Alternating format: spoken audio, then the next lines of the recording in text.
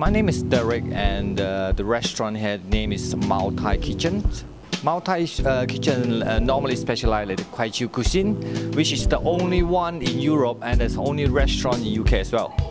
Guizhou cuisine actually is quite based on spicy and sour, but compared to Sichuan food, there's only spicy, like burning type. So this is what I say, like, it's more easy to accept to any people, especially Europeans.